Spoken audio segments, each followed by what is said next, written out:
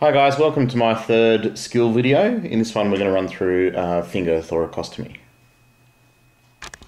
So finger thoracostomy is a fairly simple procedure where we create a surgical opening in the chest wall, and we do this to allow for the free drainage of any blood or air which has accumulated in the pleural space, either due to trauma or some other pathology. And the idea is to relieve the compressive force that this accumulation is exerting upon the heart, lungs and great vessels. In the pre-hospital environment, we'll perform this procedure when we have an actual or a suspected tension pneumothorax. If we suspect that there's any barotrauma occurring due to mechanical ventilation, and in the setting of a traumatic cardiac arrest where we have some suspected chest involvement, we can perform this as a routine exclusion of reversible causes of arrest. We wouldn't, however, perform it after prolonged resuscitation, as there's no benefit, or if there is an isolated head injury which has caused the traumatic cardiac arrest. So in order to perform our thoracostomy, there's a few things that we're going to need. Firstly, we'll need some sterile gloves to go over the top of our pre-existing work gloves in a sort of double layer fashion. We need a ChloraPrep or some other kind of skin sterilizer. This one's a pre-packaged unit. We need a scalpel to get through the skin and subcutaneous tissue. We need some forceps to dissect the intercostal muscles. This is a curved Kelly clamp. We also need a three-sided occlusive dressing or some other kind of chest seal. I've just made one from a tegaderm here. To begin the procedure, the patient is placed supine and their arm is abducted to 90 degrees. It's best to place the hand behind the head because that keeps the arm out of the way and it gives you very good exposure to the rib cage on that side. We then need to identify our triangle of safety, which is bordered superiorly by the base of the axilla, anteriorly by the lateral border of the pectoralis major, posteriorly by the anterior border of the latissimus dorsi, and inferiorly by the nipple line or the mammary fold in women. This area here.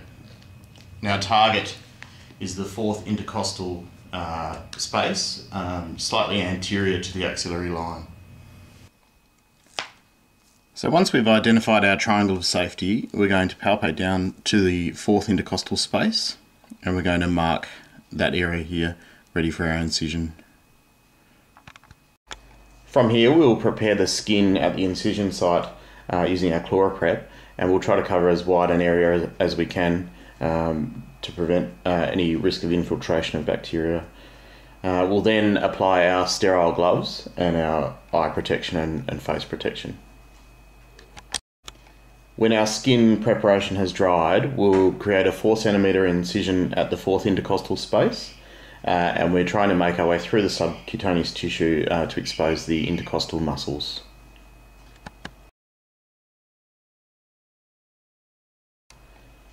As we locate the top of the fifth rib, we'll use our forceps to dissect the intercostal muscles and through the parietal pleura into the thorax. This may take quite a bit of force, so it's a good idea to hold your forceps quite firmly on the shaft with about 4 or 5 centimeters of forceps exposed beyond your fingers, so that when you push through the pleura into the thorax, you don't extend those forceps tips too far into the thorax, potentially injuring the lung. In order to strip the muscles from the top of the fifth rib, you may need to move your forceps around quite a bit, up and down, side to side. You can open your forceps and retract them whilst open. Whichever way you can manage to create a tract big enough for your finger to go through. We then confirm that we've entered the pleural space by inserting our finger, and in a 360-degree sweeping motion, we feel the inside of the rib cage for the parietal pleura, which should feel very smooth. We also feel for the visceral pleura and the expanding lung tissue as the tension is released. Once we've achieved this, we need to apply our chest seal or our three-sided occlusive dressing. This is to prevent any air infiltrating the pleural space as the person breathes in. If we're using a three-sided dressing, we need to ensure that our drainage side faces downward to allow for the blood to flow out if there is any inside the pleural space. In a patient who is ventilated with positive pressure, this three-sided dressing or the chest seal may not be necessary and in fact could potentially increase your risk of occlusion and retention. Now, this is a fairly simple procedure, but there are a few things to consider. Firstly, it's important when you're landmarking for your initial incision that you aim high, particularly on the right side, as if you look at where the liver sits, the insert sits quite superior. If you're too low, you may end up lacerating the liver, particularly if there's a gastrothorax or something present.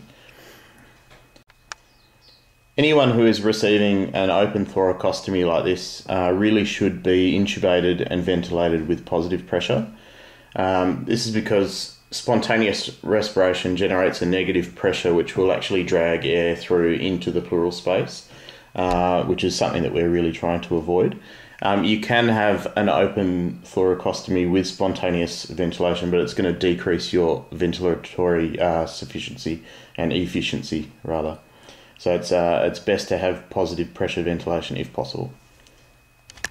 It's also important to regularly reassess for occlusion of your thoracostomy.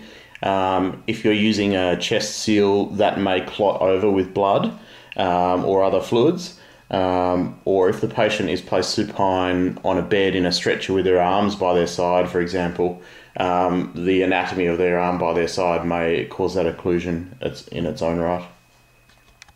And of course, there's the risk of infection.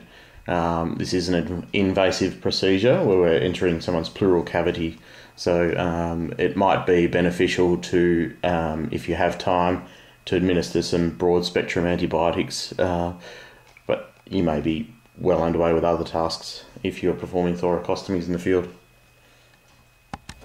And that concludes my demonstration of a finger thoracostomy.